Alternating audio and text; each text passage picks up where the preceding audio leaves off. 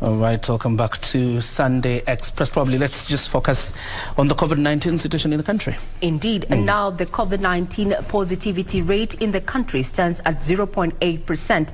This is after 5 people tested positive for the virus from a sample size of 641 tested in the last 24 hours. According to the Ministry of Health, the total confirmed positive cases now stand at 336,295, with cumulative tests conducted at 3,867,831.